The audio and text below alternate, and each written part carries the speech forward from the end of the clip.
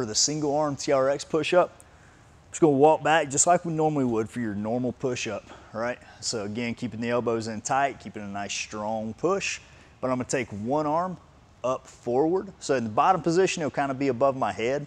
So think about a mixture between like the TRX fallout from here and the push up on one side. So I don't want to kick it sideways because they can kind of put my shoulder in a hinky position. So make sure you got a good strong shoulder position to where you're not feeling any pain in the bottom of this push.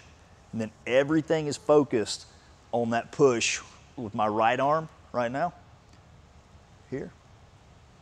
So here. And then we'll switch.